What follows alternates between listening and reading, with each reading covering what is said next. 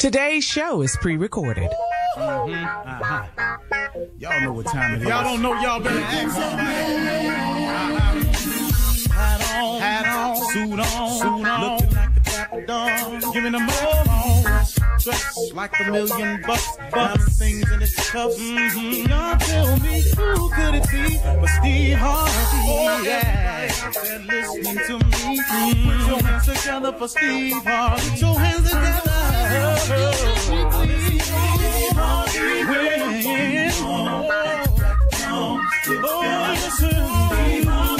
Why don't you join? Yeah. Get on, y'all. Better give me some eggs. Why not listen to Steve Harvey? Yeah, join in with me. Come with me, help me say. I'm so grateful.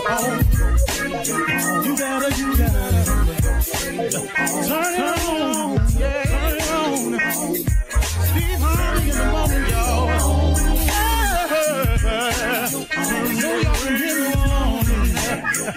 it on.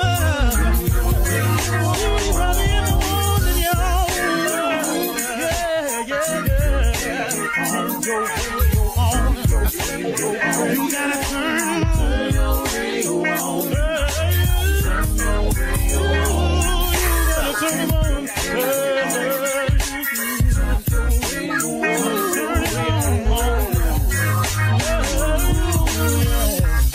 Turn them up, Steve Harvey got to turn them out. Steve Harvey turn them on to the morning, y'all.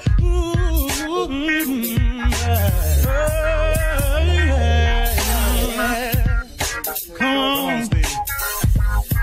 Come on. Do your thing, Big Daddy. I sure will. Good morning, everybody. You're listening to The Voice. Come on, dig me now.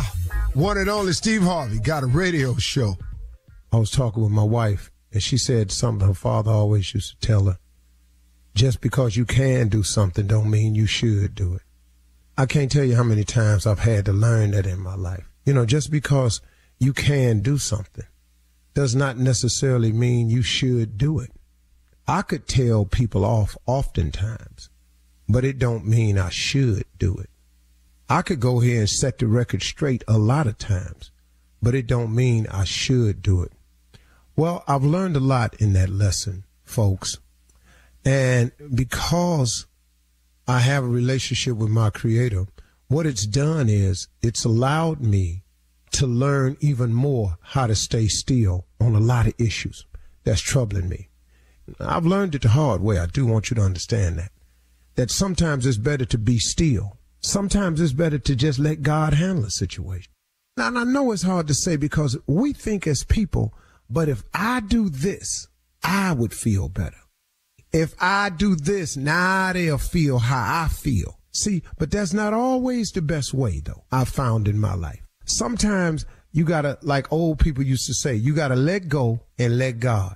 I'm going to tell you something, man. I learned a lot from my mother being a Sunday school teacher. But, you know, at the same time, when I was young, I thought she was just an old person just talking to me. I didn't get it. You know, how your parents used to talk to you and you didn't get it. And they used to always say, well, wait till you have your own kids. You'll get it then. And sure enough, you got it then.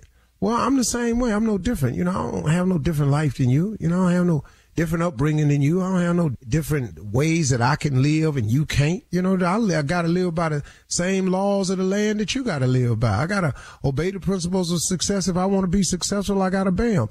And, you know, and if I want to go to heaven, I got to do what God tell me to do as many times as I can. Now, you ain't going to get it all right, but he understand that. And I just get on with the best I can. But so many times, man, we get stuck right there, man, worrying about, you know, how it's going to come across. And what I'm kind of going around here because I'm trying to find a way to tell you this, that you won't get twisted. The bottom line, you got to let go and let God. You have to allow him to do it his way. See, I thought myself to a certain point, but to go further, I had to let God have it. I found out I wasn't all that good a driver. I found out I wasn't all that good of a explorer with a map. So I had to let go. I had to let God. And you got to understand that God works in mysterious ways. How often had I thought it was over for me, But what God was doing was he was teaching me a lesson. He was showing me something that I needed to know. He was allowing me to experience some things, but he didn't let me go under. You know how they say God will never put more on you than you can bear? He won't let you go under.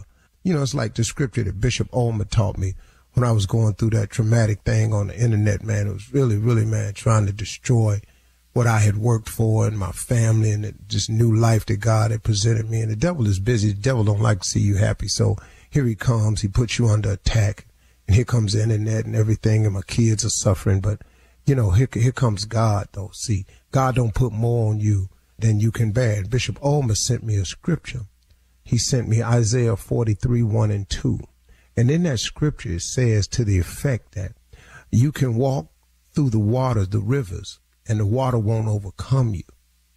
But then it said you can walk through the fire and you will not get burned, nor will kindling set upon your clothing. I learned something very valuable that day. See, God sent me through something, but he was showing me something too. Now, he didn't do it. God didn't bring that calamity into my life, because in Isaiah 54:17, it says clearly that if anyone comes against you, it will not be my doing. Now, this is what he promised you when people come for you, though. See, and this is what I learned. That's why I have no fear of the people coming anymore, because I learned that. But God had to send me through a traumatic experience in order for me to learn that. You can't have a testimony without a test. You know what I'm saying? You can't learn nothing without a lesson. So what he did was he allowed that internet thing come across into my life, but he taught me something. And Isaiah 43:1-2 was, and you can walk through the fire and not get burned, nor will kindling set upon your clothing. So what that said to me was, even though you trying to do me and there's fire all around me, I won't burn. But when it's over, kindling won't set upon your clothing. What that showed me was, not only will I walk through the fire and not get burned, but there will be no signs that I was ever in the fire. There's no signs of it. But now hold up, though. Now here go the part, though, that I had to learn.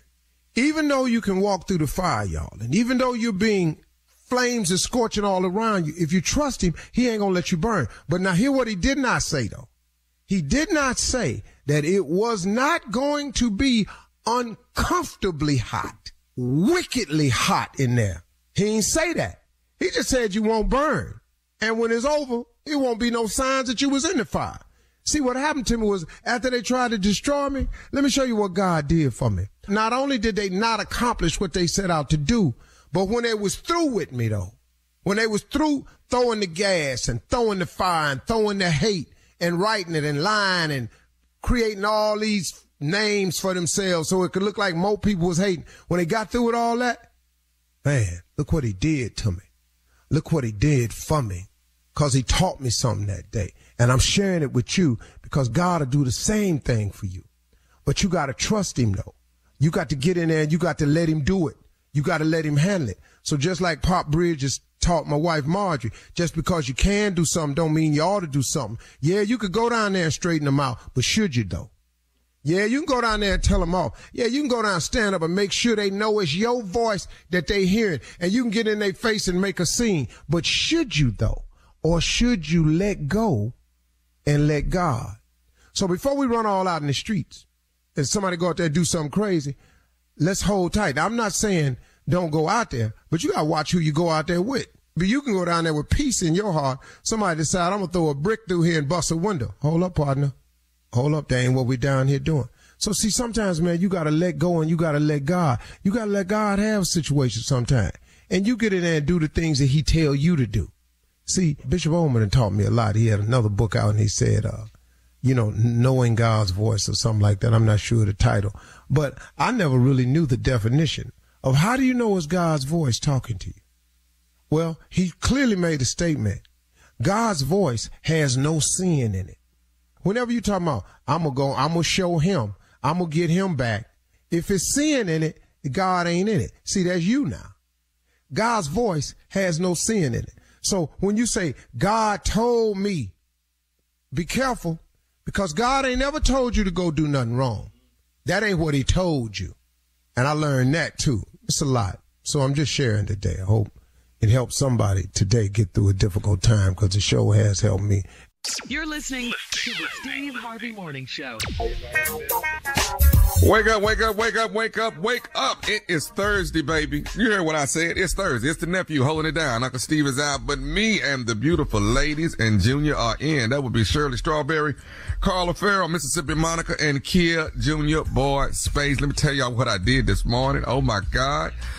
Got up and got into a warm plunge. You hear me? A warm plunge. What? Yeah, I did. I don't cold plunge like Uncle Steve. I got in 80 degrees of water and just took a bath. Took a shower. Yeah, just laid there.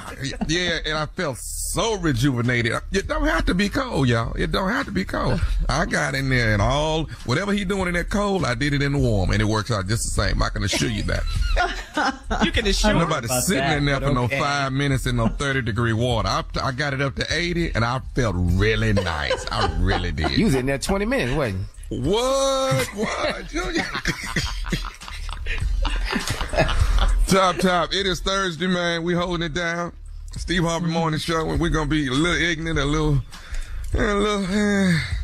informative, and and then I lay back when we get informed. And when it's stupid, I kick back in, and then You're all over the place. Yeah. With your warm bath, your warm plunge. Man, y'all should try that warm plunge. 80 degrees. And get you a couple little drops of alcohol, put it in there, Rubbing alcohol? That you meant to drink. Yeah, that green alcohol. That's something, that one that's different. And it, if you're aching anywhere, it helps out. A little Epsom salt, put some of that in there. All that cold plunge, that's overrated, that Uncle Steve be talking. Y'all be listening to Uncle Steve too much. All that's overrated. NFL and the athletes that do that all the time. I don't know why they do that, Carl.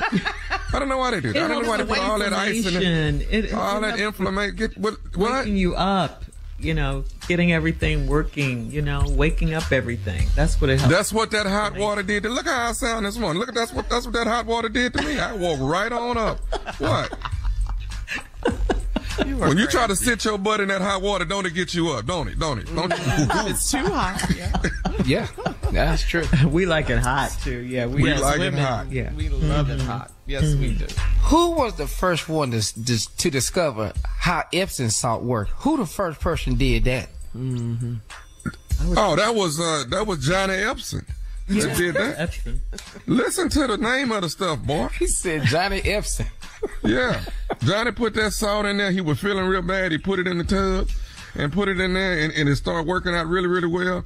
And everybody said, who did that? Johnny did that. That's Johnny. That's Epsom. That's Johnny salt. That's Epsom salt. Yeah, that's Johnny Epsom salt. So yeah, that's where that come from. When they, later they added all the lavender flavors and all that. But at the beginning, it was just Johnny Epsom. That's Johnny Epsom salt. If that's what you want to know. I got history for you, Junior. I know about all this kind of stuff. Do you now? Yeah. Johnny now Epsom. you know, Junior. Now we know. Now you know. So, Junior, quit listening to Uncle Steve all the time. I'm probably more of a mentor to you than him. I'm a better mentor for you. Yeah. You understand what I'm saying? I can really show you the way. Yeah. On that note, we're going to pivot. Coming up at 32 minutes after the hour, we'll hear yet again from the nephew as he runs that prank back right after this. You're listening to the Steve Harvey Morning Show. It is time now for the nephew to run that prank back. Nephew, what you got? Well, you know what it is, Shirley. We went down to the church yesterday, and we talked about church fees, and we are going to go back there and run that prank back again on church fees, because we've got some people, members, that really need to learn about what it takes to be a part of this church. All right?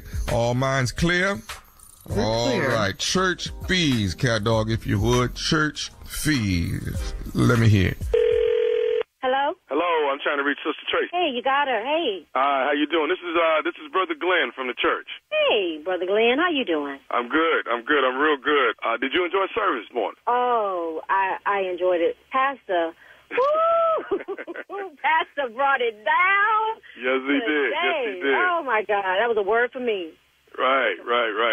So, what do I owe the pleasure of this call? I wanted to give you some information that the church has come up with, and we wanted to let you know what was going on before next Sunday. I didn't interrupt you, did I? No. I actually, I may sound a little off a little bit. I'm trying to get dinner ready for my little babies, my little darlings, and your voice sounds so familiar to me. It just sounds so familiar. I'm trying to place that voice. Okay, well, you've seen me at the church quite a few times. I think I have. I'm just trying to place it. I can't place it right now. But what can I do for you, Glenn? Well, nevertheless, I just wanted, here's what's going on. Now, are you aware that for the last 6 Sundays you've been actually coming into service late? Have you realized that? Yes, I know. I'm sorry about that, but yes, I have. I have my reasons, though. Okay. Well, here's what's going on. The officials at the church have gotten together, and this is what they've decided on: is that anybody who is late, starting next Sunday, there will be a $15 charge for that, for coming in and disrupting service. Pastor's tired of service being disrupted by people walking in late. That could not come at a worse time. I don't have $15 to give. No, I don't have it. Look, I'm sorry. I'm sorry that we're late. I am. We are doing our best. I have 3 kids. I have 3 young kids, 2, 7, and 9, and they are a handful. And we do the best that we can to get to church on time. And to tell you the truth, when we get there, it's during praise and worship. I mean, Pastor ain't even preaching yet. So okay, I know it's not. Pastor's not up yet, but he's stating that people coming in, it just seems very disruptive to the service that's going on. So nevertheless, like I said, this is a warning call, to let you know that if you are late on next Sunday, then they will be charging you $15 a late charge, and actually you won't be able to even come in until you pay the $15. I can't even get in church with look. Okay, look, I don't owe nothing. I don't owe you no explanation. But I need to tell you something. Me and my kids, for the last few Sundays that we've been late, it's because my car broke down. We are on the bus, man, public transportation. Okay. I mean, I understand. I sympathize with everything that you're going through. But why are you calling? If you understand, why are you calling me about $15 if you understand what I'm going through? Well, I didn't. First of all, I didn't know what you were going. Why are you raising your voice at me? Why are you raising? Did you just raise your voice at me? You know what? I think you're raising your voice at me. How dare you call me about this, about a fee? And I'm there at church. I got my kids there trying to raise them up in the way they should go, just like the Bible says. And you know why I got to do this and why I'm late, why we got to catch the bus. Do you understand why that is, Brother? No, I do not. That is because their daddies ain't and they, yeah. Okay, so, Tracy, you got to calm down a little bit now. Oh, Jesus, help me, Jesus, help me, Jesus. Okay, listen, here's the deal. All I can do is tell you this. I hope you can make it. Maybe you can catch an earlier bus. You know what I mean? And get there a little earlier. But I'm just stating the facts that as of next Sunday, if you come in late, it's $15 late fee, and that's what you'll pay in order to get in the service. You know what? Well, maybe next Sunday I just won't be there. How about that? I'm already working 6 days a week. The only day I have off is Sunday. I'm breaking my back. Do you know I work 2 jobs? I work 2 jobs, and they always trying to take money out of my check, always trying to pull me here and there, and I'm always tired. I get 2 hours of sleep, and then now the church wants to dump another $15 charging me for being at church when that's what I'm supposed to do. But you're coming in late, though, Sister Tracy. You know what? Late ain't bad, okay?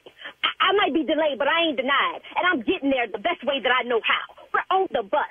I have to put my kids on the school bus. And not only do I have to put them on the school bus, then I have to get on the bus to get myself to work because I don't have a car because their daddies ain't doing nothing for them. Do you understand what I'm saying to you?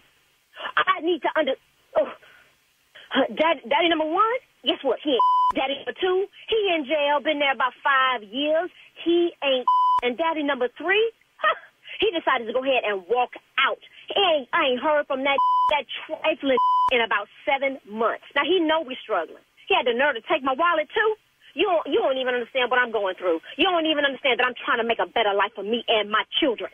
There is one more thing, Sister Tracy, that the church wants you to know before next Sunday, that you definitely need to know. And what one more thing does the church want me to know besides $15?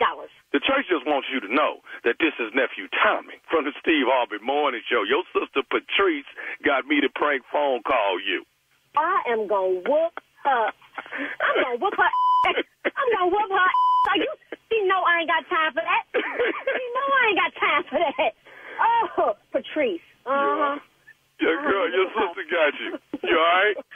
Oh, I got something for her. How about that? She wanted to put a smile on your face. I'm going to have to say she did. Okay. You all right? Wow. Now that I know y'all were joking, and now I know this is nephew Tommy. Hey, I got to ask you something, baby. What's the baddest, and I mean the baddest, radio show in the land? The Steve Harvey Morning Show, baby. Y'all ain't got to tell me how good it is. You ain't got to tell me. I'll be back in another hour. I'm doing it again. You ain't got to tell me. You already know. What? What? What? Okay. Thank you, nephew. Coming up next, it is Ask the Riddle-O and Junior. Riddle-O, of course, stands for Ready to Love Officer. You're listening to the Steve Harvey Morning Show. Coming up at the top of the hour in entertainment news, Beyonce gave VP Kamala Harris permission to use her song Freedom during her campaign speech. Celine Dion is back. Thank the Lord. Celine Dion is back. She will perform during the opening ceremonies at the Olympics. And Snoop Dogg will carry the Olympic torch. And the free iHeartRadio app has all of your Olympic coverage. We'll talk about all of these stories at the top of the hour. But right now, it is time to Ask the Riddle-O and Junior. This is from Kelvin in Sarasota. Kelvin says, I can't stand my girlfriend because she's evil and takes me for granted. She was sick, so I felt obligated to stay while she needed my help. Her doctor has cleared her to go back to work. So how much longer should I stay? Is 1 week enough? If the doctor didn't clear her, you need to clear yourself on out. You fine now. If your mind is already set that you leaving her, and you did the gentleman thing and hung around a little bit to make sure she was all right, she been cleared. Clear your stuff out that house and get on out of there. You've done your duty and you manned up. So I'm proud of you. But you can go now. You're free to move about the country. Freedom Junior. papers? Is that what you just said? Yeah. You are free to move about the country. Junior? I don't agree with that, Tommy, because as a sick person, I need you as long as I need you. I need you like a couple of extra days. I don't care how evil I am. I'm sick. You're being disrespectful now. Sir. Yeah, I need you to don't just jump up because the doctor cleared me. I'm still sick. Right. Stay as long as you need to. Okay. All right. So more than a week then. You're going to always be sick, though. You're going to always be sick. Yeah, I know that, Tommy, but the point I'm saying is I still need you. The point is you don't just jump up because I can walk. You don't need to do that. Don't leave. No. The point is you need a new caretaker. That's the point. You need somebody else. You need a nurse. I served my time. Yeah. She's been cleared from the doctor. He's been there a week. He already says she's evil and he can't stand her. Oh, and don't let bedpans be involved. Oh God, no. Oh God, no. Oh, no. All right, so Junior, you're not on board with this. All right, we're going to move on. This is from Anonymous in Durham. Anonymous says, I met a woman online and she's coming to visit me soon. I haven't told her that I live with my mom and her 3 cats. She's excited about staying with me, but I can't afford a hotel room. How should I tell her about my living arrangement? Oh, this is not good. Oh, no. This is a disaster. Ooh, them cats, they give me the creeps, man. God, dog. 3 cats. 3 cats. Yeah. And you're inviting a woman out of town over to this. And she gonna stay there? He can't afford a hotel room. He can't afford this woman. We don't need to be doing this. You're gonna have to front. You need to borrow somebody's house and stay somewhere else. But your mama and them cats, that's a lot going on. I don't know what else to do, Carla. We cannot come up to mama house with all these damn cats all up on top of the kitchen table and everything. We can't do that. And invite this woman up in here. She ain't never seen this here before. We finna scare this woman half to death. This woman finna be wrapped up in a blanket on the couch, scared as hell. That's not how you invite somebody out. You don't do that. That's not a good look. Let's get your life together. You don't need nobody right now. Get offline. Stop catfishing. All the way off. And don't nobody want you. I promise you. If you open up and tell everybody what you got, that you at your mama, send some pictures to her at your mama house with them cats and stuff and ask her if she's still coming. What you got, Junior? He said, how should I tell her about my living arrangement? Well, first of all, we got to do a little bit of lying. That's first of all we got to do. First of all, your mama lived with you. That's the first lie you need to start with. You need to start with that one. So your mama lived. Okay. Now, flip it. Huh?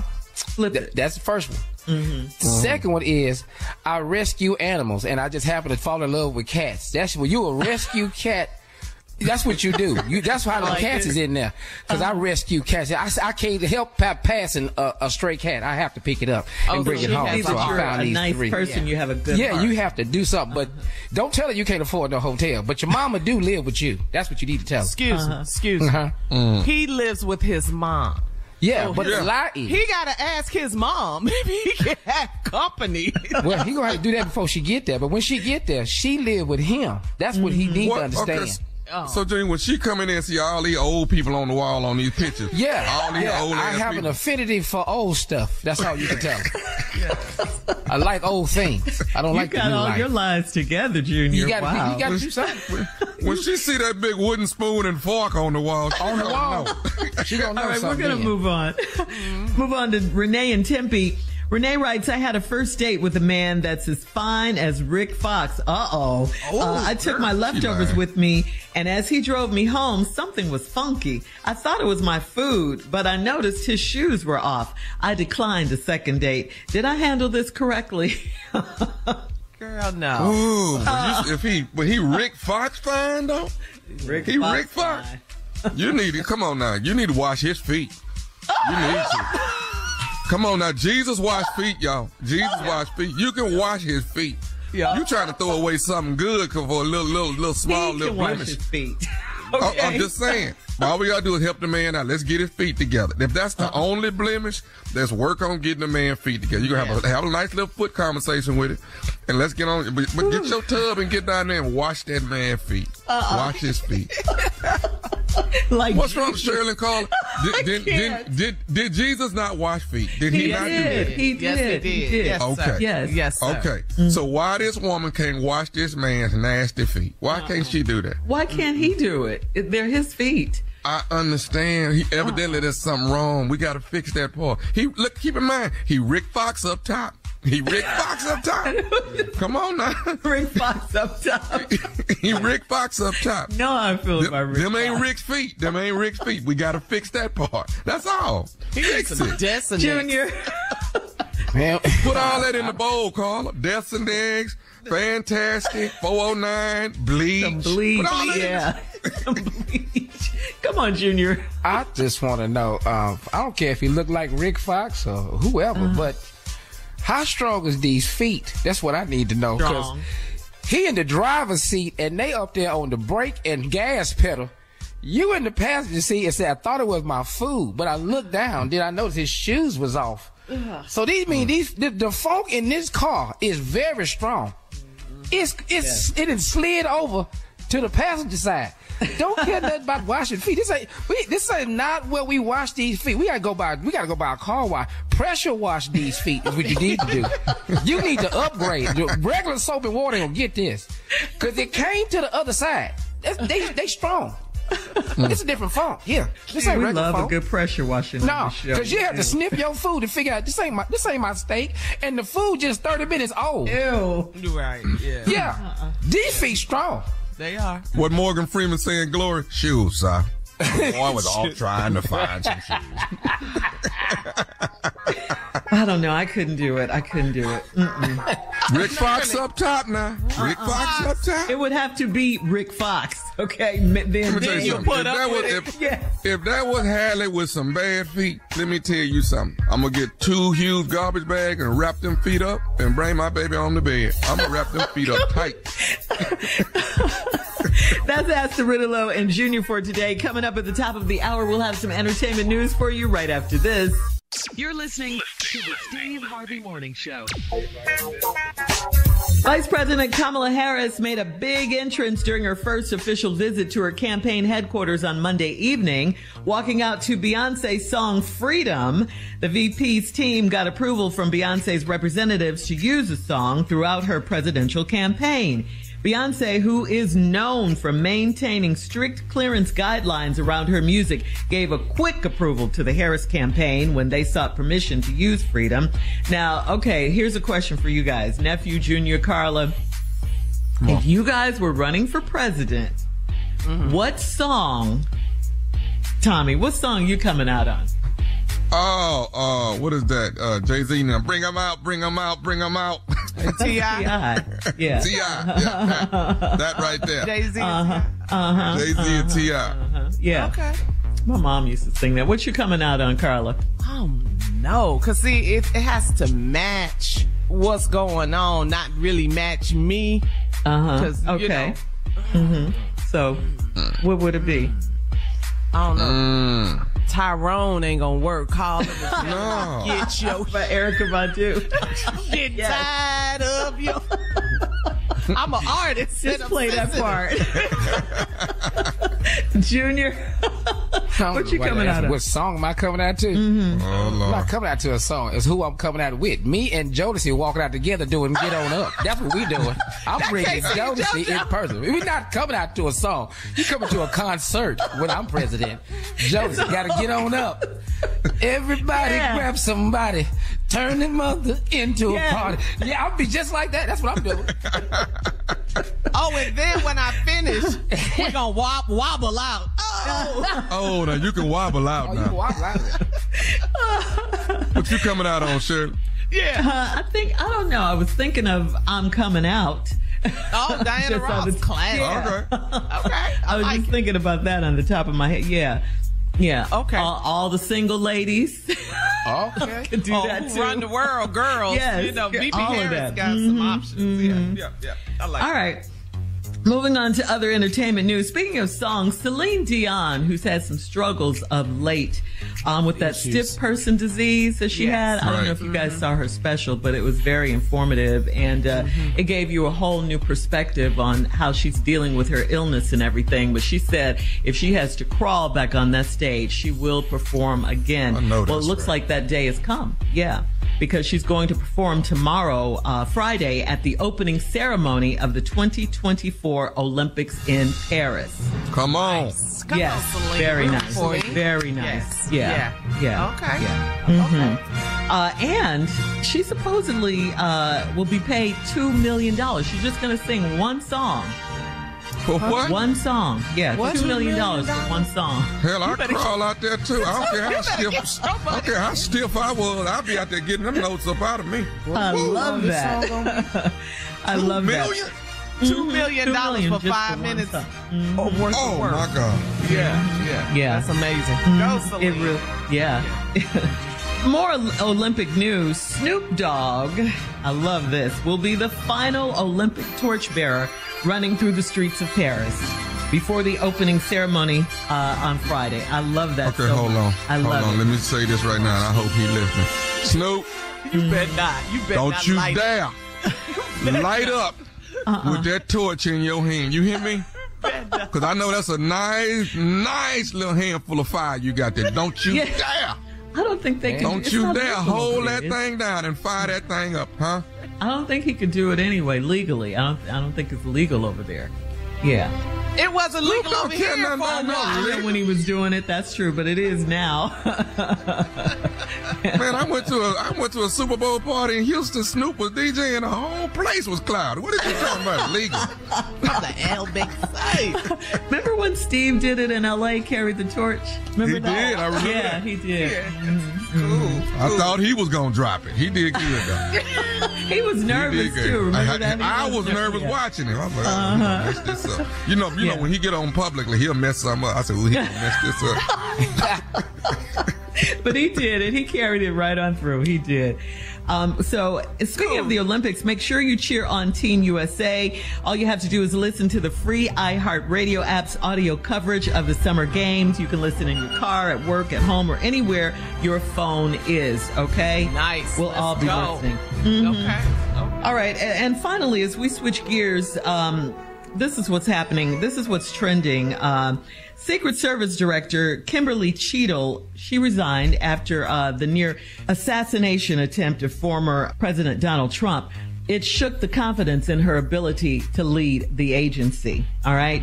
Somebody had to be the fall guy, and it was her in this instance. Trump was nicked in the ear after a shooter fired an AR style assault rifle. The shooter has climbed up and he climbed up on a nearby rooftop and fired off as many as 8 shots, killing, sadly, a Pennsylvania firefighter and injuring 2 other men before being neutralized by a Secret Service counter sniper.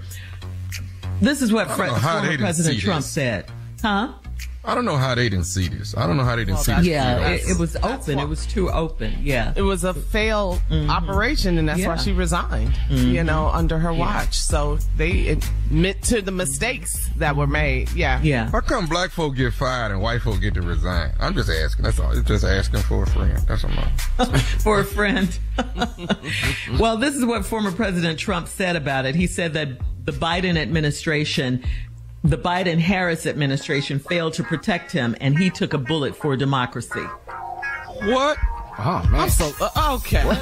He What? says anything. He says anything. Really?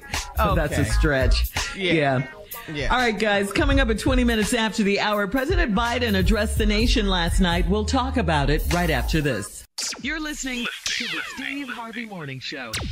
President Biden addressed the nation last night from the Oval Office. The president talked about what lies ahead and how it's time to pass the torch on now to a younger generation, and he will finish his term and job as president for the American people. The president talked about his accomplishments, and he said that nothing can come in the way of saving our democracy, including personal ambition. President Biden went on to say that Vice President Harris is, quote, experienced, she's tough, she's capable, and he called her an incredible partner during their 3.5 years together. At the end of his speech, the president expressed his heartfelt gratitude to be able to serve the nation and to ascend to the position he long sought. Take a listen. Nowhere else on earth could a kid with a stutter from modest beginnings in Scranton, Pennsylvania, and Claremont, Delaware, one day sit behind the resolute desk in the Oval Office as President of the United States.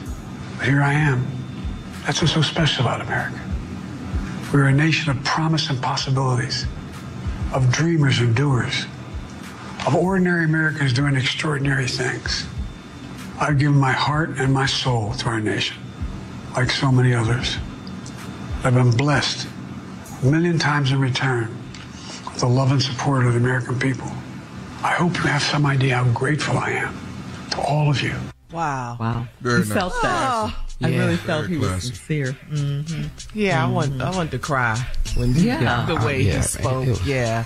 And they showed on social media on the side his family sitting there. Yeah. And they said that the staff, people that work in the White House, they were all clapping.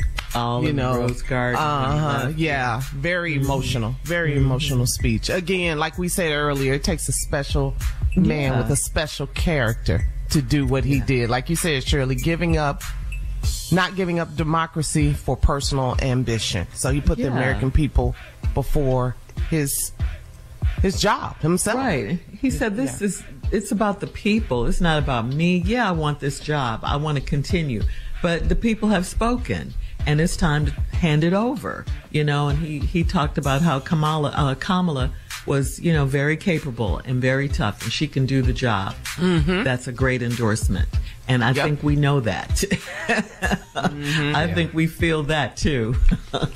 How you guys feel, Tommy Jr.? It's just interesting to look and see how night and day it is when you see President Biden give his speech, and then you turn the channel and you see Trump speaking, and it's just like, it's just evil. It's just straight up evil. So much hate on Fox. It's so clear, though. It's like the president said, choose love between love and hate. It's a choice. Yes. All I say is, I saw Joe Biden and I looked at Biden and said, I'm looking at a man. I'm just looking at a man. That's a grown man right there. President A real Biden. man.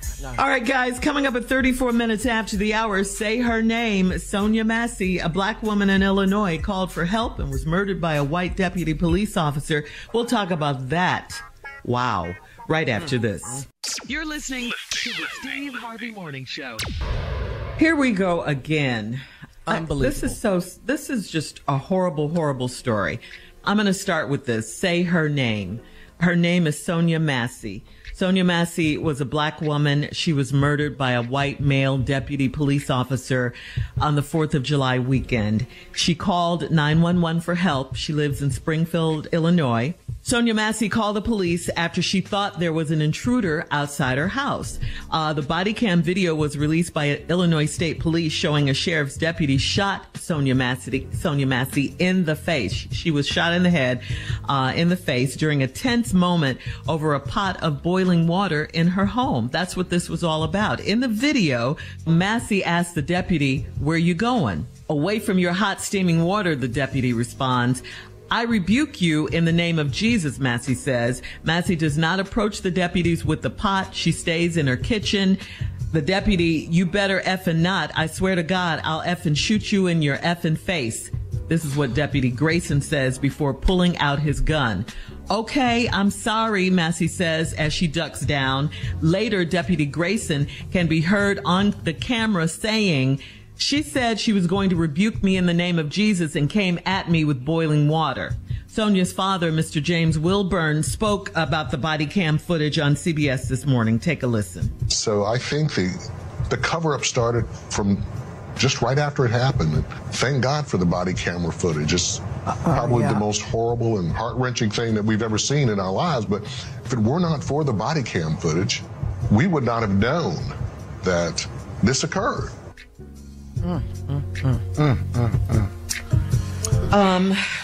This is so sad. What do you say? Real sad, man. I mean, we hear it every other month. Here it goes again. Here it goes again. It never stops. Then here's the whole journey on what happens to this officer, what's going to take place with them next. But at the end of the day, it just seems to never stop. And it's always our people. It's always us that's getting it. It's always us. You killed this. And I don't wish it on anybody. I'm just saying. No, of course not. It's always No, us. of course not. Of course not. But you killed this woman over a pot of water. She was unarmed. She didn't have a gun. Yes. Right. She didn't throw the water at you. There's no threat. There's no threat.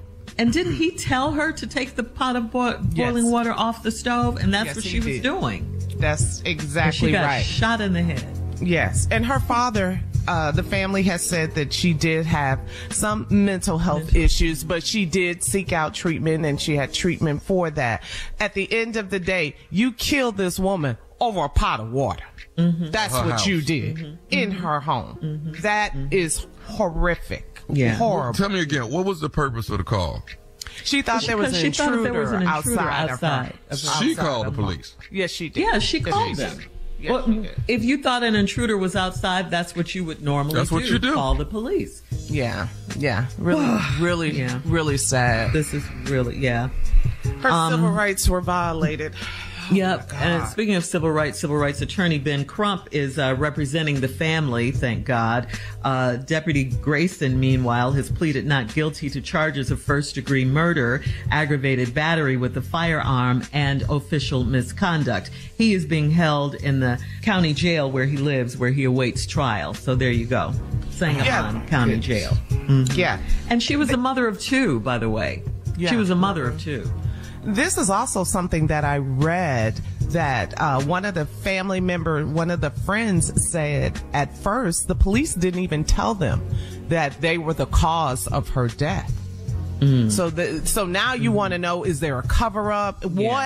What is going on? What happened that night? And thank God for this body cam footage from the other officer. From the other officer that was on site. They didn't even want to help her, give her medical aid, any of these things. So all this is coming out now. So thank God the family has attorney Benjamin Crump on the case. Champion of justice. I heard he said that she came at him with the pot of boiling water. That is not true. That you don't see that. The video don't show that, right? The video shows that she didn't do that. Exactly. All right. Thanks, guys. Coming up next, we'll have more of the Steve Harvey Morning Show right after this. You're listening to the Steve Harvey Morning Show. Coming up at the top of the hour, right about 4 minutes after, it is my strawberry letter for today, and the subject is, we're not going to make it till November. We are not. The election. I've actually heard that before, though. I've been told I've been told every month. We ain't gonna make it December. I can tell you that. We'll find out what that's all about in just a few, because right now the nephew is here with today's prank phone call. What, nephew? What? Y'all ready? Yes. Yes. This is garnish your wages. Garnish your wages. I used to think garnish was food that you put on. Never mind. But garnish, yeah. I was wondering if they were putting it on money when they say garnish your wages. Put it on top of your money. So it's just I didn't know how they were doing that, Jimmy. When they say garnish your wages. On top of your money. You're not playing. What? No, you really stupid. You're not playing. You really Junior, but I asked reasonable questions, Junior. I mean, it say garnish, and it's your way. Okay, Junior, let me ask you this here. Popeye. Okay. Now, Popeye used to date who? Olive oil. Now, why won't they cook that chicken in olive oil? You see what I'm saying? You know what I'm saying? I don't understand that, Junior. I just don't get it. Try to make it healthy. You know what I'm saying? You might well go with his girl. You feel me? You don't go with his girl. You stupid. You were so stupid. All right. This is garnish your wages. Here we go. Let's go, cat dog. Hello. I'm trying to reach a please. Massey's calling. My name is from the district attorney's office. Yes. Hi, how are you? Giving you a call today, ma'am. Trying to get some updates from you. Your husband, Mr. Is he still not working at this point? No, sir. Okay. How long has he been out of work so far, ma'am? Could you give me an update on this? First of the year, January. Okay. All right. Here's what we're having, the problems that we're having. You have a son. I think it's his name is as well. 14 years old, am I right? Mm-hmm. Okay. The child support is not being paid from Mr. for Mr. Young, and we're trying to get this thing rectified. Now, the problem that we're going to have, and the reason why we're giving you a call, is considering that your husband hasn't worked since the first of the year, and I haven't done the research yet. I'm just not pulling up your file. I haven't done the research to see how many months in the arrears he is on child support. But It just started once he lost his job. Okay. Well, the problem that we're going to have is they're going to start taking child support actually, and I hate to give you this news, out of your check until... I don't understand how that's so, because I have my own kids. So I don't understand that. I understand, but they're going to be garnishing your check, ma'am, until your husband can get this thing back on its feet and get it rectified and get him up to par as far as all the payments that are not. And there. when will this be taking place? Because if that's the case, I'm not going to be working. Because that's not going to happen. I have my own children. So I don't understand how that's so. I don't have anything to do with child support or anything like that. And if that's the case, I'm not going to be working as of right now. The garnishing of the check is going to come from you. Now, you are at the hospital, correct? No. That's not where you work? I'm not going to be working as of right now. That's what I just told you. So y'all do whatever you got to do, and I'll do whatever I have to do on my end, okay? Well, hold on a minute. You're willing to quit your job? I'm not understanding this. You're sure right, because I'm not going to be taking care of someone else's kids, and I have my own. So that's right. So somebody else can take care of mine then, because I'm not going to be doing it. You're so right. All right. Well, I mean, I'm just, I don't want you to be upset with... Who are you? I don't want you to be upset with me. Where I can be able to contact you. Okay, now I'm gonna let you know this. It's a bit of information. You're still gonna, if you're quitting your job, ma'am, you guys are still gonna be liable for the child support. Okay, well that's fine. Not you guys, because it's not my children, sir. Okay, it's not you guys. It's he will be liable. Okay, Because can I step? Can you hold one moment? Because I need to step outside, if that's okay. Or if there's a number, I can contact you back. Okay. Are you able to step outside right now? Yes, but I'm going to get on the elevator, and it's going to kind of throw the call off. Okay, let's do this. Why don't you step outside? And I'll wait for you to call. Give me about 45 seconds, but I'm going to give a call to my manager on this situation, okay? Please do, sir. Okay? All right, thank you. Hello? Okay, Miss... Yes, sir. Hi, again, from the district attorney's office. Okay, you can hear me now. Yes, I can. Can you hear me? Yes, ma'am, I sure can. Now, let's get to the bottom of everything. I couldn't get my manager on the phone, but I'll keep trying. I just want to know, I'm just a messenger letting you know. I know you are, and I hate to be so short with you, But I don't understand because we're not even getting enough income coming in as of right now. And you're speaking of, I have 3 children that I'm struggling to take care of on my own. And somebody from the district or something. But, and you're speaking of that you're going to be deducting money from Gunna Shin, my check for his child support. What's your What's your name? Man, is there someone else I need to speak with? No, we're on the phone. That's my sister taking care of some business. What part of district attorney? County, ma'am. Yeah.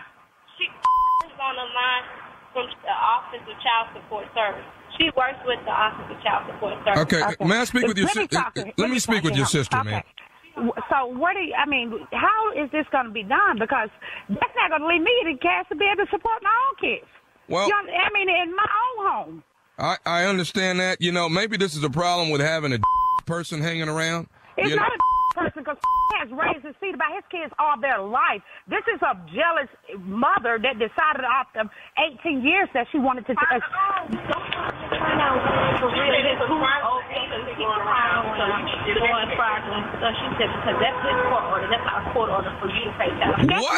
What in the hell is going on with those people in the background?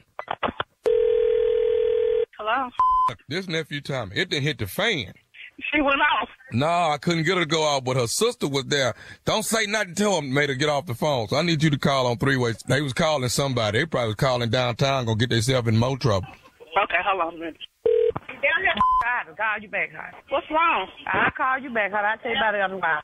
No, you won't. You're gonna talk to her right now. Who is this? I told you you're gonna pay this child support, not me. Get your life. Get the best way you can. He talking me, call me. I'm gonna pay this child support. You pay it. You're gonna make me whip your behind this money. Tell him you will find out who he is. You wanna talk to my lawyer, sir? Yeah, I want to. Where's your? You don't have a lawyer. You know well you don't have one. Because I know. Why don't y'all? However you got my number, honey. This some process they have to go through for your job. We have to go to court first. Hey, lose the case. Who is this? This nephew Tommy from the Steve Harvey Morning Show. Yo, just got pranked by baby. I'm gonna cut y'all. I'm gonna come on the radio because I y'all gonna pay for this. You done got it in the voice.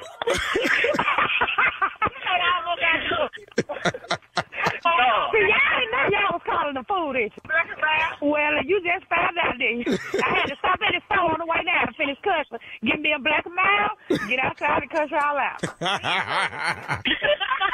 I gotta ask all y'all something. What is the baddest radio show in the land? See? The Morning Show, baby. I'll tell you what. Garnish them wages, huh? Huh? Come on here. Taking the money. You play too much. Get the prank a some. Get the prank a some. All right, what did I tell y'all about Philadelphia? Didn't I tell y'all we had 2 Friday, 2 Saturday, 1 on Sunday? I tell y'all I had 5 shows. Didn't I tell y'all I had 5 shows? Didn't I tell y'all that? Shows. Yeah, you did. I did. I tell y'all I got 5 shows. But they gone. They gone. They gone. They sold out.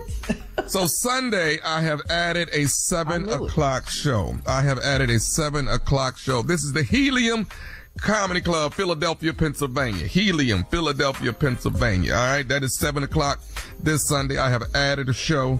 So come on out now, you know, radio family. I know we're supposed to be here Monday morning. I know. But let me think about it, though. You ain't thinking about nothing. You're going to carry your behind down to WDAS. All right. And get to work. Congratulations. Sound like Philly to me. Coming up next, Strawberry Letter for today. The subject, we're not going to make it till November.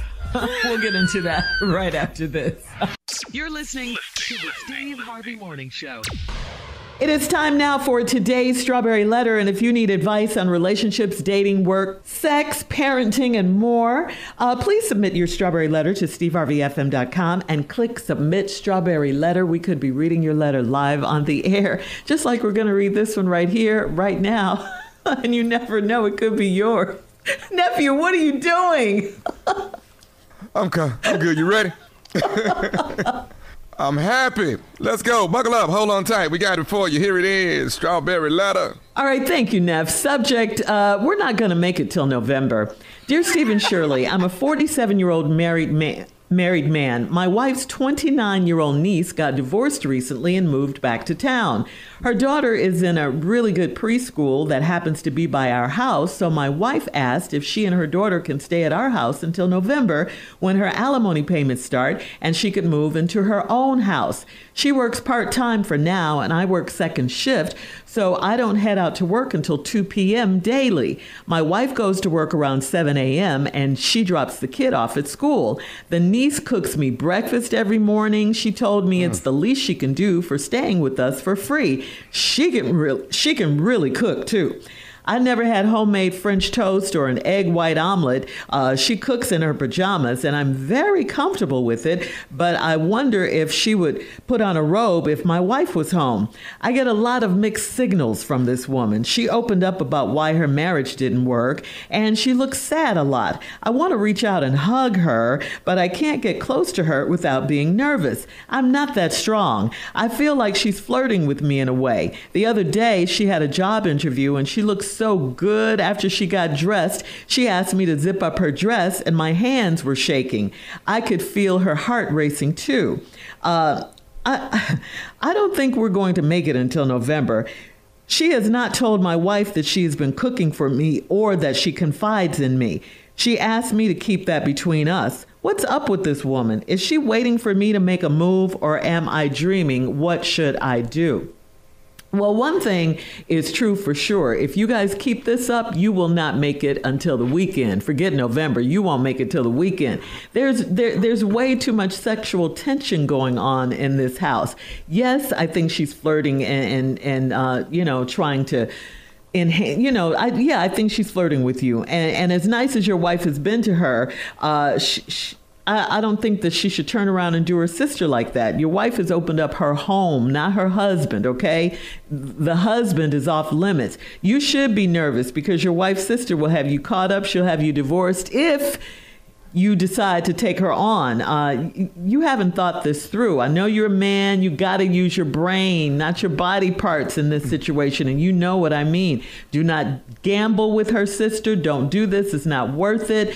You've got too much to lose. Don't be stupid, okay? Don't be stupid and lose everything. I know it's hard to say no, with her walking around in her PJs and asking you to zip her dress up and all that and confiding in you. And look, I know that she's cooking for you. You said she can really, really cook. You got to stop all this. Stop being around her. Stop eating her meals. Stop zipping up her dresses. You can't do that. You're a grown man. You do have self-control. You can say no if it goes any further. But if you have to, just leave the house because you definitely aren't going to make it until November. Like I said, you won't make it till the weekend. Tommy? Oh, man. I feel so sorry for this brother. I have sympathy for him.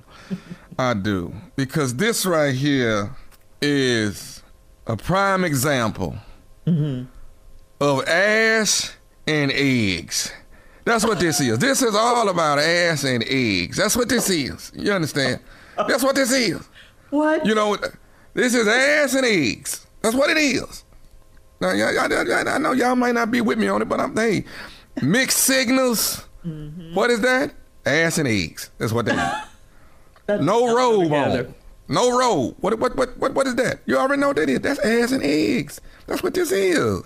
Come on. But every man needs that to start his day. You understand what I'm saying? That's how men love to start their day. Before I get on the radio, that's the first thing I'm asking for. Okay. All right. Ass and eggs. What? Okay. Move along. I'm sorry. Carla, if I go to the doctor's office, I don't want to go to a doctor that is stressed. I want to go to a doctor who has had what? Ass and eggs this morning. He's doing that just fine. Go together. It doesn't. What? Shirley. It's too much. It's too much. When I go to the nail shop, I want my nail tech to have ass and eggs. Stop saying You're that. not finna have my hands and feet in your hand, and you don't feel relaxed. And you're stressed. When I get to church on Sunday, I want me to relax. Don't say eat. Don't say nothing. Move on. Okay, but y'all don't think, Pastor, We get it. We get what you're saying. Okay, we're going to say A&E. Not the network, but A&E. Okay? A&E. A&E. Little A&E. How about that? A&E. Yeah. All right? So let me go ahead and tell you. There's no way. There ain't no way November happening. This finna happen, I promise you, this week. It's going down. Yeah. Because every time I have zipped somebody up, I have zipped them right back down. I'm just trying to tell you, I have done it. One more time. Every time I have zipped someone up, I have zipped them right back down. I'm sorry. I can't zip you up and not zip you down at the same time. I'm sorry. This is just A&E at its best. Every man driving right now, the truck drivers, all of them love a little A&E in the morning before going to work. A&E, it just helps us get through our day. Am I right, men? All right. All you men out there, blow your horns if A&E is what you're really talking about. A&E, come on. Blow your horn for some A&E. We'll have part 2 of the strawberry letter response coming up at 23 minutes after the hour. The subject is, we're not going to make it till November. We'll get back into it right after this. Everything I've zipped up, I've zipped right back down. You're listening to the Steve Harvey Morning Show. All right, it's time now to recap today's strawberry letter. The subject is, we're not going to make it till November. Not what you thought at first, huh? No. This was written by a man, a 47-year-old married man who says that his wife's 29-year-old niece got divorced recently, so she moved back to town. His wife asked the niece to move in with them until she gets her alimony in November. So the niece moved in. She has a little girl. The little girl goes to school near them. So the wife gets up and leaves early in the morning, takes the baby to school and all of that, to preschool. Meanwhile, the husband works a second shift, so he's at home. The niece, a 29-year-old niece, has a part-time job, so she's at home. So what's going on at home while the wife is at work? Well, the husband gets breakfast every morning from the 29-year-old niece, and he says she can really cook. She makes him French toast, egg white omelets, Tommy, and all of that. She cooks in her PJs. She doesn't have a robe on. Yeah. And he thinks that she's giving him mixed signals, the niece, because he thinks she's flirting with him in a way. She asked him to zip her dress back up because she had a job interview. He said she was looking so good that day. He could barely zip it up because his hands were shaking so much, because it's a lot of sexual tension going on in this house. She confides in the husband, but she has told him not to tell the wife what she and the husband talk about, all right, to keep that between them. So he wants to know, what is up with this woman? Is she waiting for him to make the first move, or is he dreaming, and what should he do? All right, I said, do not get involved with this young woman at all. Don't gamble with her. He could lose everything. Tommy said A&E. Yeah, that's ass what everybody. And eggs. Stop ass saying that. Sherry, why'd you bring it up? Just a quick preview. All right, and Junior, now it's on you. We're not going to make it till November. Listen, all I know is you're gonna have to stop eating breakfast in the morning. You're gonna have to stop eating this breakfast in the morning. You 47, she 29. You ain't got no business in there. You know, Judge Lynn Toler has a show called Divorce Court. I don't know if y'all seen it. I've seen it. Yeah. I watch it a lot. And you finna be on it. Behind some French toast and some omelets. Go on in there and tell Judge Toler on Divorce. Just tell her how good them French toast eggs was, and them French toast and them egg white omelets that your grown ass say you ain't never had. Who the hell ain't never had French toast and an egg white omelet? You 47. Where have you been? They been making French toast from scratch. How you think you get the French toast? They make pancakes at home from scratch. You gotta have batter mix. It's just batter. It's the same thing. It's the same exact thing. But here's some things you finna lose, like your house. You got to tell Judge Lynn Toler about your house because you finna lose that. Your car, you finna lose that too. The alimony that she waiting to get, you finna start paying. Because you're going to have to pay that as well. Your kids every other weekend. Start thinking about that. Okay. Start thinking about that. The pajamas you was looking at, that's going to cost you everything. Don't even worry about zipping her dress up. Tell her to go in that closet, get a wire hanger, undo it, and try to break in your car like you just breaking your car with a wire hanger. Try to zip it up over your back like that. That's how you zip your dress up. Don't put your hands on this. Junior, how did you know that? Wow. Because I seen Quisha do it. That's how I know. Yeah. That's how I know. That's how you zip your dress up. Yeah. Undo a hanger. Look in the mirror and put that just like we try to break in our car. We put that hanger, try to unlock that lock. Do the same thing with your zip on your dress. You said it's just like that? Just like you gotta bend the hanger the same way. It's the same angle. We've all broken a car, Carla. We've all done. We haven't. Yes, we have. No. Oh, Carla, you never locked your keys in the car? And yes, who are you guys? We've broken into our own car. Come on. Yeah, it's ours. Now I know some people who have done that to get in somebody else's car, but I'm not them people. That's Uncle Steve done broke into people's stuff. That's Uncle Steve. Keep going. That's for another day. Okay. I know. All right, that's all it is. Okay. Because and what you need to do is get off this second shift and get on first shift. That's what you need to do. And another thing you need to do is take the baby to school your damn self, because you're gonna lose everything. I'll take the baby. Take the baby to school, and then you go to work. Everybody leave the house at 7 is what I'm saying. Everybody. You don't need. She needs to be there by herself, because you keep getting up every morning. Is she flirting with you? I don't know if she flirt. I don't know what she's doing. But you need to be on first shift. You need to go on and change. Put your request in. That's what you need to do. Junior, you take the baby. I'll zip her up though. You go ahead and take the baby. I got the zipper. I got the. You gonna zip her up? I like the house I live in. I don't want to lose it. Yeah, I'm like, right. man, we're not leaving a perfect good zipper unzipped, zipped up, or zipped down. You better get that hanger like Junior said. You better get a hanger.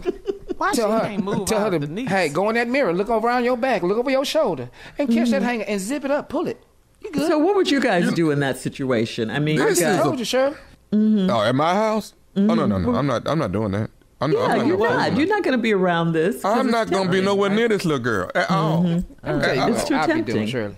I'm going to cut the gas off in the house. We're not making breakfast. That's what's going to happen. This stove would not be hot by the time she get ready to make breakfast. We ain't got no gas in here. You going to move. We Chick-fil-A every day. Somebody's restaurant and eat breakfast. I'm not doing this. It's too much, right? He can lose everything. That's right. All right, thanks, guys. Post your comments on today's Strawberry Letter at Steve Harvey FM on Instagram and Facebook, and check out the Strawberry Letter podcast on the free iHeartRadio app. Free never sounded so good. You can download it today. Now, coming up at 46 minutes after the hour, Junior and Sports Talk right after this. You're listening to the Steve Harvey Morning Show. It is time now for Junior and Sports Talk. Junior, what's up? Have y'all seen this, man? Terrell Davis. Did y'all see what happened to Terrell Davis, the Denver Bronco Hall of Famer running back? Yep. This don't make no sense. Yes, this don't make no sense. This man was kicked off a flight, handcuffed off a flight actually. But during the flight, he asked for some ice from a flight attendant, tapped him on the shoulder. The flight attendant swings around and says, "Get your hands off me and don't hit me." And then the other person said, "Hey, he didn't hit you." Another passenger said, "He didn't hit you." All he did was ask for ice. When the plane landed in Orange County, he was handcuffed by the FBI and escorted off the plane in front of his wife. And his 3 children. And his children, his boys. Yes. His 2 boys and a little girl, I believe. Yeah, and this don't make no sense, because how in the world we cannot even ask flight attendants for ice now on planes? It wasn't that. He touched her. That's why she was upset. You can't touch him. You can't touch him. Period. Okay. You can't touch him. So now did the flight attendant overreact? Yes. Okay. Exactly. Because I'm trying to understand, how is he getting escorted off in handcuffs? Yeah, that's terrible. For that. Now, he wasn't ticketed or cited for the incident, but he is going to sue United Airlines. He's suing them. As he should. Today. As he should. Yeah, today. I know they apologized. That's not good enough for me. That's not good enough. Because what about the embarrassment of getting arrested in front of your wife and getting handcuffed in front of your wife and your children, though? Like, how does that make you feel? Much as I fly. There's some attitudes on them planes, man. It's some flight attendants put up with a lot. I get that. On those flights. Of course they do. Yes. But I don't think in this situation, I don't think I don't think this one was right. I don't think what happened to Terrell was right. I mean, he was just trying to get somebody. It was just overreacting. Yeah. Yeah. I mean, whenever you not tap someone on the shoulder for their attention. Somebody, you know the difference between someone tapping you and a hit? Yeah. If Terrell hit you, you'd have been knocked out. You would know it. You would know it. Yeah, you would know if he hit you. Can't touch him, that's for sure.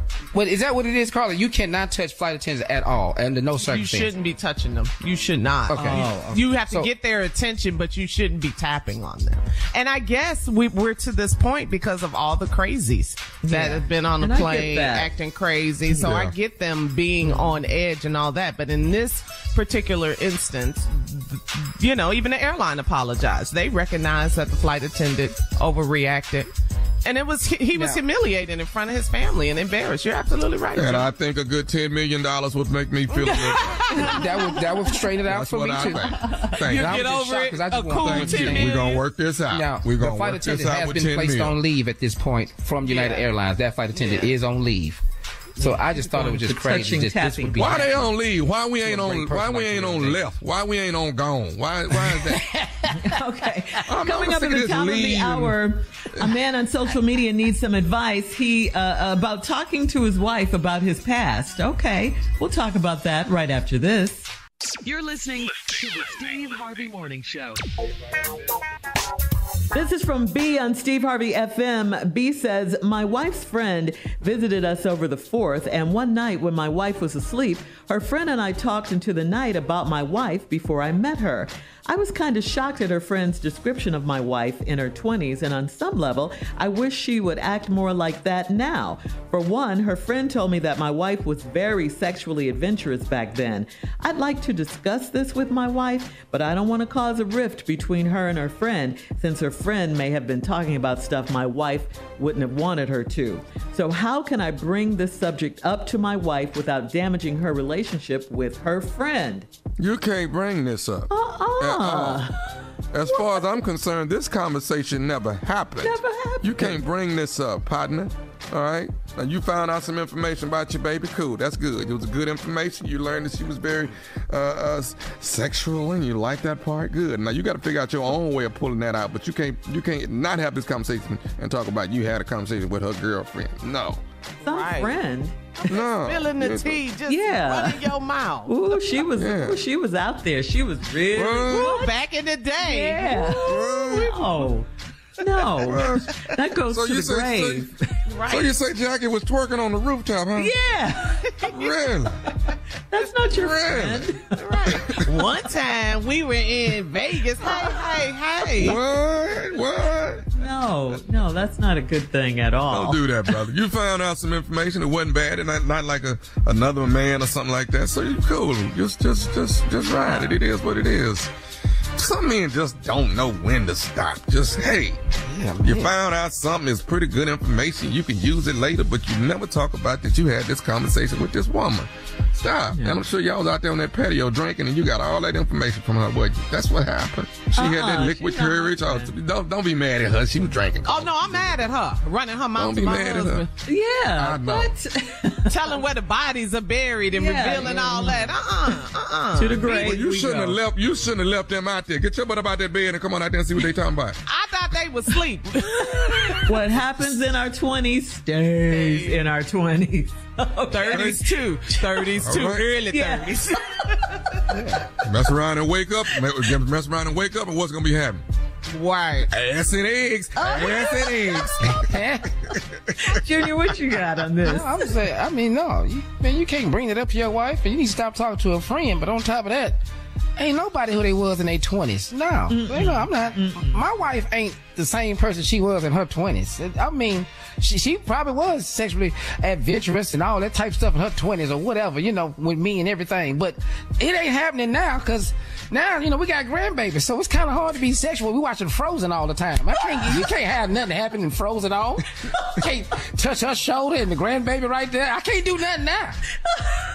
You ain't finna get that woman no more. That woman gone. That's not the one you finna get. Let it go. That's what I'm thinking now. Let it go. Don't nobody even look like they looked in their 20s. It ain't working. Baby shark. Yeah, all of that. That's what I'm doing. That's what I got to try to work with. All right, we have time for another one from Daryl. Daryl on Steve Harvey FM says, after 2 decades of marriage, I'm back into the dating scene and I'm legitimately terrified. Things have changed so much and I feel like one wrong move can ruin everything. One of my big things is wondering about how to pay for the first date. I just assume that if I'm the one that asked her out, then I'm the one that's paying. However, I also understand that times and attitudes have changed. How do I address this without making it a thing, you know? I like him. You just got to step out there and try it. I don't know how this dating game is different. It's really, really different. So you got to just step out there and give it a shot, and don't do no texting, because old people, we don't know how to text right. So don't do that. You're gonna mess something up. Our communication skills is shot. Whatever. It ain't changed that much. Pay the bill, sir. But I like. I was going to say, but I like. I text somebody how took the first check. I mean, I ain't seen that. What that do that at? On the first date with you. The second check. No. Yeah, pay the check. Yeah. Every date. Everything hasn't changed. Right. When was you dating? Just pay the check. We're being cheap. We are. All right. Yeah. We'll have more of the Steve Harvey Morning Show coming up at 20 minutes after the hour, right after this. You're listening to the Steve Harvey Morning Show.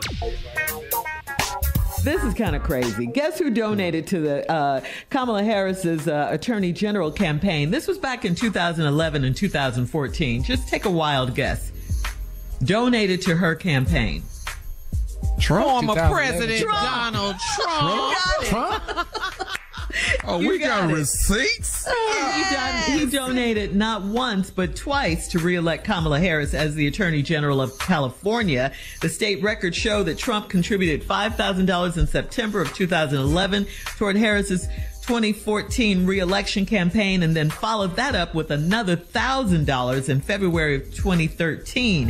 His daughter Ivanka also donated to the campaign, contributing $2,000 in 2014. However, Kamala Harris did not keep the $6,000 from Trump. A spokesperson told the Sacramento Bee in 2020 that she donated the money to a nonprofit that advocates for civil and human rights for Central Americans in 2015. So there you go. See, even he knew back in the day. She was the woman for the job. This should just come up in the debate. You should bring this up. Thank you, by the way, for that donation you gave me. Receipts. Yeah. We got receipts. For sure. We got check stuff. That's what we doing. You been backing me. Yes. I like and now it. they're asking, what has she done? Come on. Coming up at 33 minutes after the hour, guys, we'll play another round of Would You Rather right after this. Can we expect your vote, too? You're listening to the Steve Harvey Morning Show. It's time now for a round of Would You Rather. Would you rather, guys, be unable to use Google again, or would you rather be unable to use social media? Kind of the same, but not. Kind of the same, but not. No, it ain't. I need that Google, y'all. Yeah, I need information. Google. Yeah. I need that Google. I got to be. Yeah, you got to find out what's going on. Yeah, I need that. But a lot of people use social media to do the same thing. They don't fact check. That's scary. I be looking up stuff you ain't never heard of. Right. Right. Jamaican fish fry. Let me find out where they got that. I'm guilty of that. Use this and you look like this.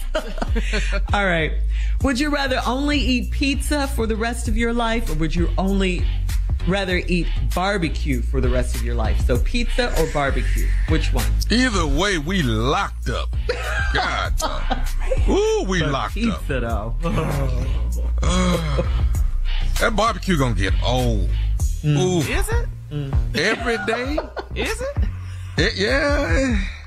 Ribs, chicken, brisket. Is it? Come on, Shirley Caesar. Real. You name it.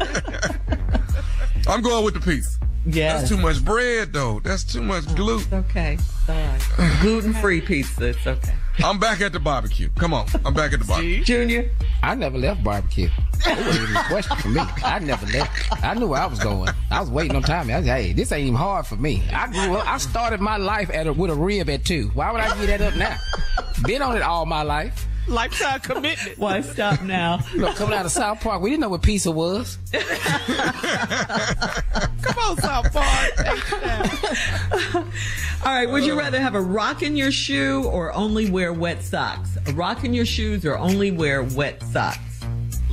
Ooh, that rock gonna slow you down. It's gonna irritate you, right? Man. Give me that wet sock. Yeah, the wet socks. Yeah, we can't. Yeah. They're gonna dry eventually. They're gonna eventually dry. Your feet gonna stink and itch. Yeah. Mildewy. But that bunion I'm gonna have though, that's gonna be just God. Ooh, that's gonna cut. Would you rather your skin change colors based on your mood, like a mood ring, or would you rather tattoos pop up on your body based on what you did yesterday? Oh no, my skin. I would avatar y'all ass out up in here. I'd be blue. I ain't lying. I swear I'd be blue, yellow, y'all. I just be changing on you. No, I'd rather be my skin just change colors. I would. Then tattoos pop up on you based on what you did yesterday. That could be very telling. That's telling what I'm doing now. You're right. Junior, Jack, where y'all went last night? Skin. I got to put my whole body up and cover it up because these tattoos finna pop out and Put your show the body club up. I was at. Junior. Yeah, I'm changing colors. I'm not finna. No. All right, guys, thank you. That's today's round of Would You Rather. Coming up at 49 minutes after, it's our last break of the day, and we'll close out the show right after this. You're listening to the Steve Harvey Morning Show. All right, Steve, here we are. It is the last break of the day. It's the last break of the day. Love it, and I know you want to leave us with some closing remarks, Steve. You know, last night when I finished up Family Feud, I was talking to the audience. And we were talking about hanging in there, and one of the audience members was saying that they feel underqualified because they work around and live around a lot of people with education. And education is important to a lot of people and in a lot of fields. And please know, education is really, really great to have. I'm not knocking it in any shape, form, or fashion, so please don't misunderstand me. But I was asking this person, were they good at school? And they said no, never have been. And they asked them, this what they want to be in life. Do you have to go to school? They said not really. And so that kind of troubled me a little bit, because I ended up talking to a person who was trying to shape who they really wanted to be and who they saw themselves becoming, but were trying to shape it in the image of other external people on the outside and around him. And I began to talk to this guy, and I tried to enlighten him to some things. You know, education is important, and you should get as much as you can. But you can become successful without an education. Now, understand something. If you want to be a doctor, dentist, lawyer, you know, you want to work in certain branches and fields, of course, you can't be a teacher without an education. Can't be a professor without one. Can't be a lawyer, doctor, dentist, scientist. There are things that require an education. But if your imagination has you somewhere else, stop letting other people try to put you in the box that they came out of. There are some people that no matter how you talk to them, if you don't do it their way, then you ain't doing it the right way. I cannot even begin to tell you how many people have tried to talk me off of the path I was on when clearly God had put me on another path. I tried to go to college. I did. I've never been a great student. Once again, understand me now, I'm not knocking education, because I tell people all the time, I admire people who climb the corporate ladder through education, who climb the educational field. That is like amazing to me, because that's not a skill set I have. But I can't tell you how many people have tried to talk me off my path. Do you know one time a lady once told me at a major institution that if you want to rep this institution, you're going to have to go back to college. And I said, go back to college for what? And they said, because it would make a better statement if you were a college graduate yourself. And I wasn't being arrogant or anything, but I was looking at this lady trying to figure out what better statement could I make than crawling out of homelessness, putting my faith and trust in God, and asking God to rescue me from all the mistakes I've made. Watch him do it. Climb as well. Now, I may not be up there where you think I ought to be, and I may not talk the way you think I ought to talk, but the God I serve delivered me from so many mistakes I had made, college being one of them. What better testament, what better story can I tell? Don't let people put you in the box just because that's the box that they jumped out of. That ain't your box. That ain't your route. That ain't your journey. That ain't your ticket. You have got to put your faith in God and understand that all of us are on a different journey in life. Ain't nobody traveling the exact same path and the exact same footsteps as nobody. I have admired so many people in this world. I have tried to pattern myself after certain people in this world. But no matter how hard I try, I have found no one who has taken the exact same footsteps as me. And that don't make them better than me, less than me. It just ain't no two people taking the exact same footsteps. Look, I admired Richard Pryor. I admired Muhammad Ali. I admired Martin Luther King. I admired Michael Jordan. I admired Gandhi. I admired Mother Teresa. I admire Bishop T.D. Jakes. I admire Bishop Geddes. I admire Joel Osteen. I admire Bishop Kenneth Ulmer. I admire Donnie Kirkland. I admire a lot of people. But their footsteps ain't mine. Not the exact footsteps. I can learn from some things they've all taught me. I can learn from some things I've watched them do. But at the end of the day, this is your journey.